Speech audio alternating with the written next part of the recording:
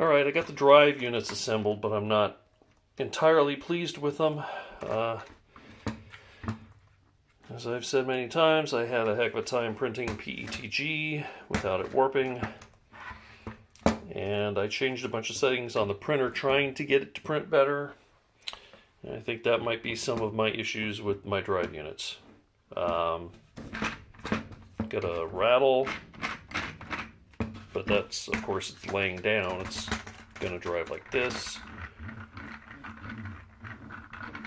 which sounds fine. This is a bit tight once I put the screws in, so I might have to take, there's two printed spacers in there, one on either side of the wheels, and I might have to sand those down a bit. I mean, it's probably just fine. It's just that it wasn't quite that tight to the fact where I can't even really, doesn't even really spin one full revolution when I try. So I don't think changing these will do it, because these are on the hexagonal stock with the hole that's drilled all the way through called Thunder Hex. And it should just be tightening those and not putting any pressure on the bearings.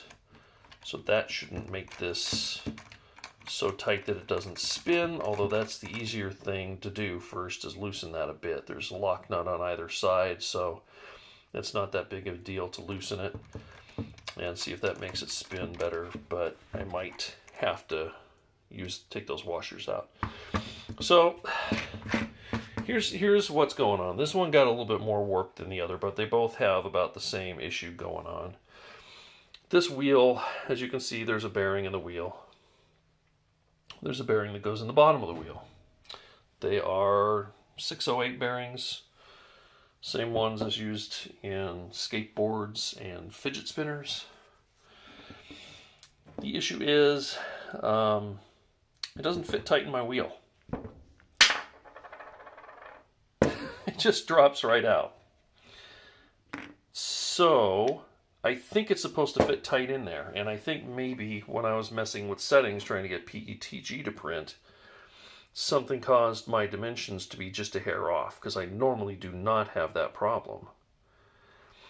When I printed these gray parts for the modifications that let you use the purchased Omni wheels, these I actually had to sand out the inside just a little bit to get the flanged bearings that are this side. Yeah, they are in there and in there.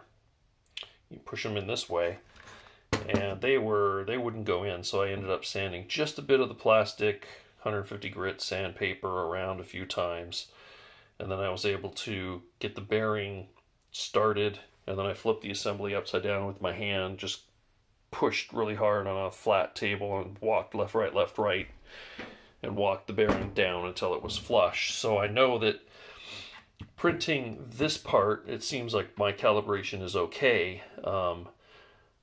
After I printed these, I went back to a default Prusa slicer setting for PETG and made some modifications to it instead of the settings that I was using when I printed all the other PETG. So it's very possible that my settings now are fine. My settings then were causing things to come out a little bit small, just a hair. So yeah, that bearing top and bottom, because there's the bearing there, it came out. I think they're supposed to stick in the wheel. I think they're supposed to be like press fit into the wheel. This pin, 3D printed, they're also supposed to fit really tight on that. Well, this was printed, I think I printed these, might have been some of the first things I printed in PETG, so I think I changed settings from this to the rest of this and the gears. These, I couldn't get these bearings on.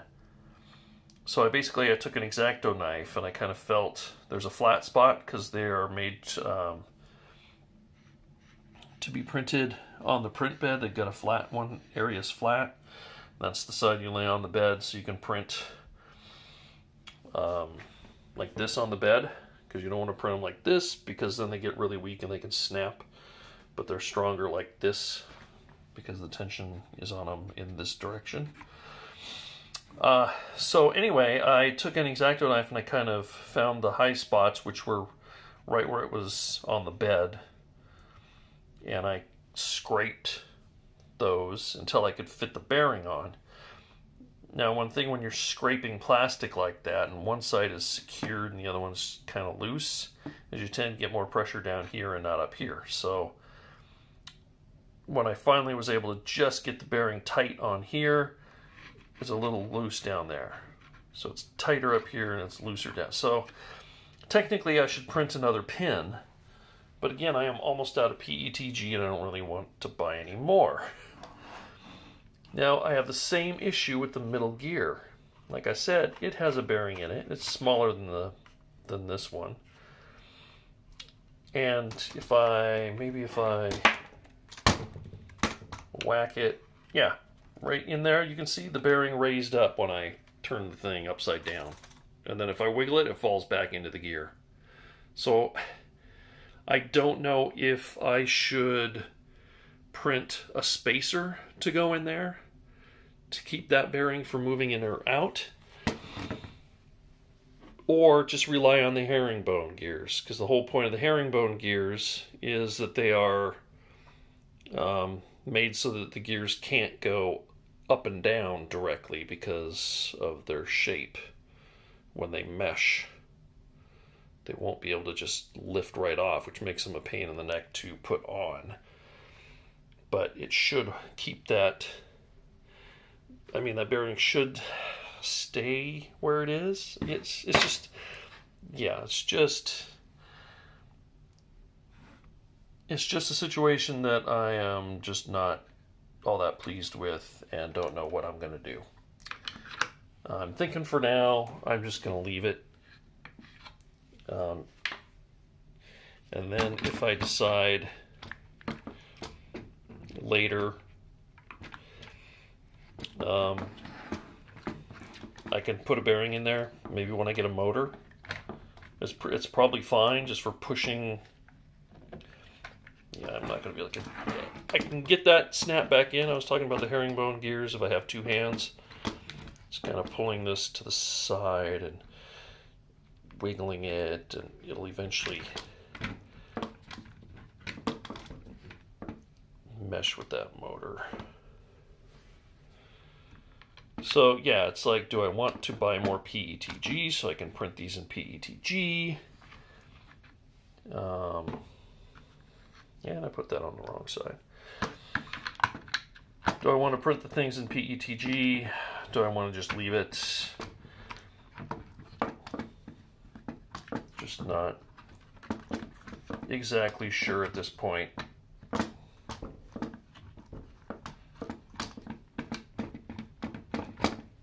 What I want to do. So like I said, pushing the droid around, this is absolutely fine. So basically the only thing I need to do here, apart from get motors, is these I mentioned in the last video, this bolt here, this bolt here. My set of bolts didn't come with 18mm, so these are 20, and they really need to be chopped down so they're not protruding past this block. And then here, here, there, okay, sorry, there,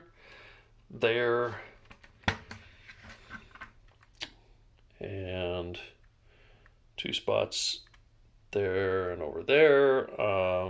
I need to put square nuts and put hot glue to hold them in place, and that's part of what keeps the foot shell for the outer left and right feet in place. So yeah, technically I've got the drive units, apart from the fact that they have no motors, they're finished. But I'm not exactly thrilled with the whole fitment issue. I know it could be better, but if I was to do it again, I would probably print it in PLA+, even though I know they recommend PETG or ABS. I'm to the point where I don't want to mess with printing anymore for a while. So I think I'll just be living with them the way they are, which again is just fine if you're not actually driving the thing with motors. Should be just absolutely fine.